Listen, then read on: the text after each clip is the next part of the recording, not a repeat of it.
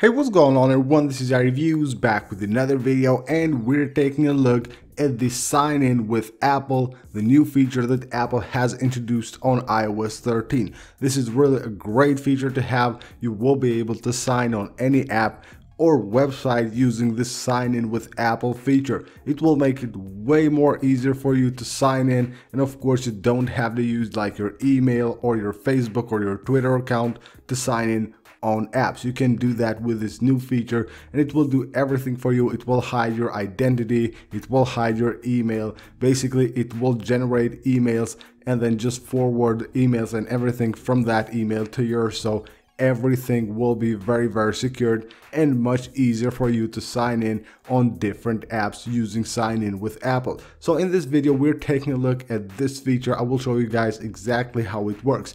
Now of course this is early on and only a few apps support this new feature, even though Apple said that they will force all the applications to feature this new iOS 13 feature called sign in with Apple. So very soon you will be able to do this on all the apps from the App Store. So let's go ahead and take a look at the sign in with Apple feature.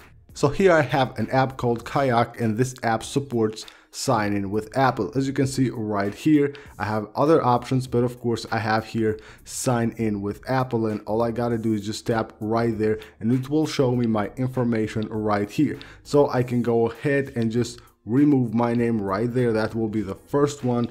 Just tap done right there to remove my name, and I can go ahead and hide my email. So you can share your email or you can hide your email directly from there, and then just click the continue button and authenticate with your Face ID. And once you have done that, it will continue, and as easy as that, you will be logged in. So you can see that's very quick. So all you gotta do is just go ahead and choose whether you want to share or hide your email, and of course your name can be displayed or you can remove your name, and that's it. You can go ahead and sign in on any app using sign in with Apple. As easy as that. You don't have to use your Facebook account, your Twitter account, or your personal email.